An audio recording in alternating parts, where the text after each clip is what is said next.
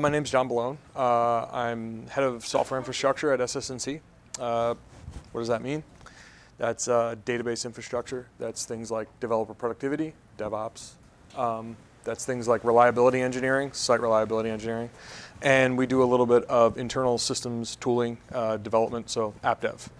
Tell you real quick about SS&C, just so you have an idea of the space we're in. You can kind of get an idea. Heavily in kind of financial services business. So think hedge funds, banks. We do things like healthcare.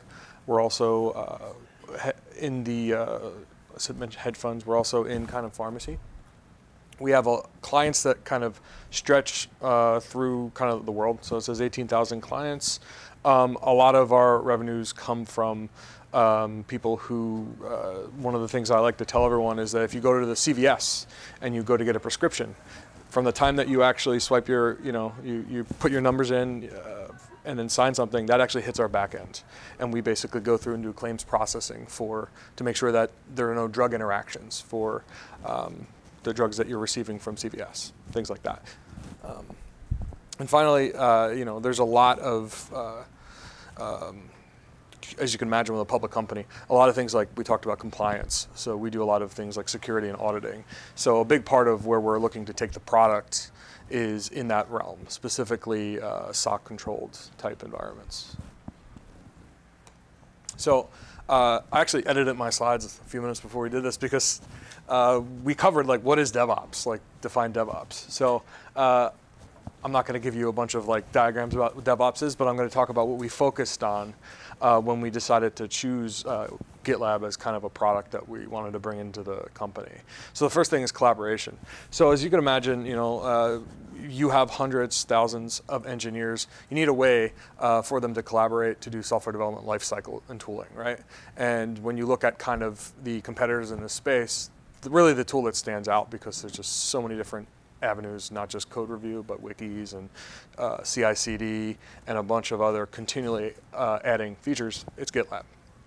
Integrates with a lot of the chat and tooling that we support internally for technology collaboration. So it also integrates with tools that that we could build internally that we could write ourselves, right? So using webhooks and API and things like that, it's very extendable. I say reliability. Really, it's about our ability to provide a service internally to our engineers and customers, right? So I'm a global company. I have offices all throughout the world.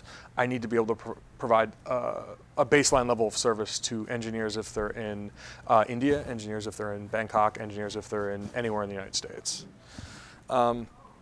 Stable, it's got to be stable. So one of the things that we ran into with, if you kind of the first time you step into like the Git hosting space, most people use Git Web, right? They kind of stand it up and it just works, but there's no real high availability, and you'll get one person that pushes a bunch of large files and the whole system will go down. Well, that's what I mean by stability, right? We need the ability to scale to noisy neighbors that are that we onboard as part of a large organization. So SS&C has a lot of engineers, but we also have a lot of companies that we're bringing on board. And that means that sometimes you don't have the best hygiene when you're using Git repositories, right? You might have large objects, or you might have things that just don't work quite well in a shared environment. And GitLab gives us the ability to break things out, to use other technologies like the Git large file system, offload large objects off the Git server, things like that. And finally, automation. And really this is kind of, we'll talk about it in a few seconds, but as an infrastructure team, and we heard it a few minutes earlier, we want to dog food what we're actually using, right? And in particular, we want to automate the ability for us to be able to use some of the tools that don't directly interact with GitLab, like they don't integrate, but automate it through the use of the APIs. And you'll see in a few minutes exactly what I'm talking about. So talked a few seconds ago of why GitLab. Well, obviously code review, right? That's kind of the first thing that everyone dives into. I need the ability to put eyes onto pull merge requests and have issues associated with those merge requests and close them out, through the life cycle of like a problem or an issue or a bug inside of a piece of software. But some of the things that we started to look into in addition to that is like, what other things internally can we displace from the perspective of like having many tools to do to one tool that does this. And we started looking at things like security. We started looking at things like feature flags and leveraging the CI/CD pipelines of GitLab, which was actually one of the biggest sellers for us, because our CI/CD story prior to GitLab was really, some people use TeamCity, some people use Jenkins, some people use a number of other products. We wanted the ability to give them an integrated experience on all the platforms that we support internally to build software on. I talked a little bit about security, but in particular, access and change control. So we'll see in a second what I'm talking about, but the ability to use repository level controls to not only control who has access to view, who has access to merge pull requests, but also who has access to even change or merge parts of a pull request for particular files inside of a repository. And I'll talk about that in a minute. But effectively where I'm getting at is, if you have a large repository that has several different code owners, you have the ability to say that these 3 individuals are responsible for this domain, these 3 individuals are responsible for this domain, and technical writers are responsible for the docs directory. And when you get a merge request through a workflow, those people will be identified as the correct approvers of those pull requests. And that's huge, because it allows us to automate our workflow without really having to do too much configuration outside of a simple file. And of course, infrastructure. So high availability, we talked about that, it needs to be reliable. But we also talked about geographically dispersing GitLab, and geo was one of the bigger selling points for us. We currently have 3 actual large deployments of it. So we have 2 that are in the United States and then 1 that's in India. Awesome. So let's talk real quick about access and change control.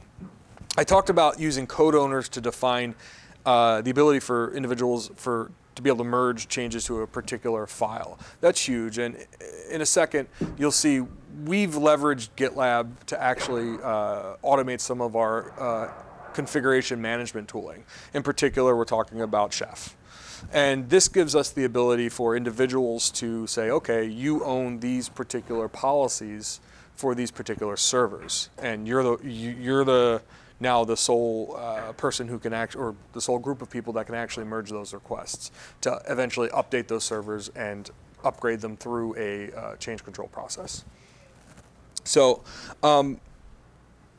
we have the ability to now query back and check. I mean, it's not easy, but we have the ability to query back at a particular point in time and check who was able to make, not only who made that change, but who was able to make that change at a particular point in time, which is really important when we're going through an audit. And actually, if you're kind of a follower of a lot of the DevOps, the 4 eyes rule, right? You want at least 2 people to look at a pull request, and we enforce a minimum on most of our repositories for infrastructure. At least 2 people need to be able to verify a merge request. We talked a little about CI/CD. So pipelines are huge. This is how we've been able to actually build an automation around things that don't directly integrate with GitLab. But obviously, you can use this for out of the box for Kubernetes, and that's something we're looking for in the future. Like I said, change control allows individuals that have access not only to approve those merge requests, they have access to actually do a deployment. And you can define inside of your GitLab YAML, the pipeline YAML, the ability for automatic things to move automatically. So if you have a test environment or a UAT environment that you don't necessarily care about, like you're fine with it going straight to the UAT environment, it'll do that as soon as a merge request is accepted. But if you have several different production environments, you obviously want someone to manually look at that and maybe run a manual QA test or an automated QA test if if you have that. So unfortunately, I have screenshots because I wasn't sure if I'd be able to get my VPN. But inside of a merge request, this is what you would see when you are working with our Chef repository. an individual has an update, they request to merge an update, and then there are certain individuals based on the files that they've changed in this merge request that actually have an approval right to that. And you'll see this here. Merge request approved by that particular person's icon, right? And then, but you can view currently at that time who was eligible to actually approve that, right? And that's obviously now in GitLab as an issue as long as that repository exists in GitLab, right? You have history about the change that was actually made, the series of Git commits inside of that kind of branch. And specifically, you have further down, I didn't show it, but you have your comments, everything you would normally see in a merge request. So if you're discussing things and while kind of the testing and everything's going on, you still have that kind of collaboration and discussion about changes, which is key to any type of change control tool, especially when you have some individuals that aren't intimately familiar with exactly what changes are happening. And then further down here, this is where it starts to get a little interesting. You use the GitLab we use the GitLab pipeline features to actually do automatic deploys to our Chef environments, but then it holds up deploys to environments that we'd like to promote changes to, i.e. anything that's not test, right, production. So this is actually what's interesting. GitLab modifying our Chef repos to actually deploy GitLab Geo in Mumbai.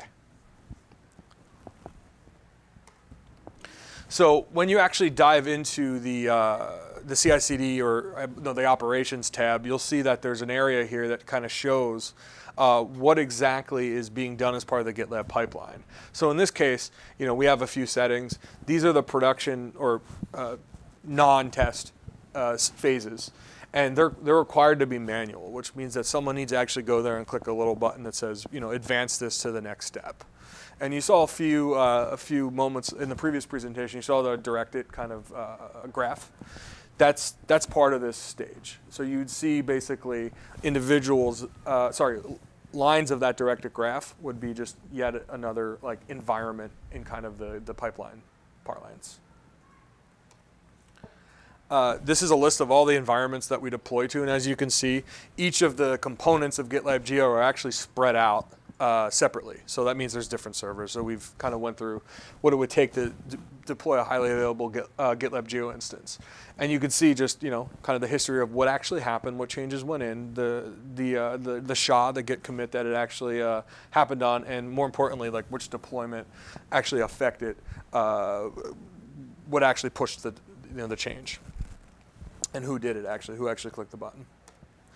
So when you kind of dive further into this, when you look at a macro level, you'll see that we have 43,000 now changes that have happened in 6 months or so that we've been using this tool, and it tells you how long something actually took, and you can rerun a pipeline. If it were a particular pipeline that was idempotent, you could run it again and get the same result. In this case, it actually should be. You should be able to run it again and get the same result. We just don't ever really find a need for that, because usually when we find an issue, we find it in the test environment, and then we'll just push a subsequent update that fixes that particular problem for this use case. So what's kind of next in what we're working on? Well, we talked a little on the first couple slides. You saw about security. So security is the DevSecOps, but really what we want to do is have the ability to manage the concerns for software development, security scanning, things like that as part of our workflow, but also have our security operations and engineering team come along as participants instead of being at the end of kind of the process that you're getting code to production. We don't want to have red tape. We'd rather have them come along and be participants in the collaboration.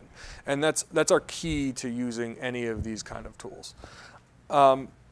We want to extend the pipeline usage beyond our infrastructure projects. There are a few projects now that use Windows and Linux CI runners that just basically build the CI process, but they're not using the pipeline, the whole deployment to production, and realizing kind of the benefits of the whole workflow. Specifically, the auto DevOps that gives us the ability to connect a repository directly to a Kubernetes cluster and do things like application deployments, monitoring, live monitoring and metrics, and check errors and things like that that would happen during deployment. And I talked earlier about SOC controls. We really like the ability to pull our audit information from a trusted source, rather than have to basically store it ourselves in a database and then produce those results when we go through an audit every couple of quarters. So what's nice is if we have the ability to basically say, oh great, there's an audit for this particular business, okay, click a button, here's all the change control information for the last 6 months. That's huge, because not only does that save money, because we don't have engineers now spending weeks and maybe a month pulling this information, but it also gives the auditors trust the fact that we're actually using the tools that we say we're using. So it's pretty quick. That's all I have. I figured there'd be some questions. I can talk more about the specifics. Fortunately, I would love to show a demo, but wasn't able to. No? No questions? You had mentioned that you expect to use GitLab kind of having, you had mentioned you expect to use GitLab kind of having some experience of working with people with bad code hygiene. Yeah. Do you have any experience of, what that looks like in a GitLab server? Yeah, How large, sure. So, so let me kind of step back. One of the teams that we were working with had basically used, they were a Java development shop, and they basically took all of their Ant and Maven, I think it was Ant dependencies, and checked them into the repo. So all of your jar files and if you can imagine that over the course of 5 years, you have a 30 gigabyte or more repository. So unfortunately, it's not GitLab, it's just how Git works. In order to leverage that appropriately, you need to rewrite the history of the Git repo and basically tell the repository to offload those objects into something, either a different place, LFS, or you can store them in like an object store, something like S3, anything like that. So there's a lot of different ways you could offload those objects, but unfortunately it requires rewriting the history of the repository, which isn't actually that bad, as long as you don't rely on anything that points to individual commits. So sometimes people have like change control things, or they'll have like integrations with other products that point to specific things. So we did run into a few issues where there was a security tool that basically pointed to large change sets, but it was one of those things where we self-report it to the tool, so it wasn't an integration. So we were able to effectively go through and review some of the change sets that were reported and point them back to other commits. But sometimes it's easier just to draw a line and be like, okay, we made this change, let's move to another tool, and from here forward, just assume that things aren't going to work.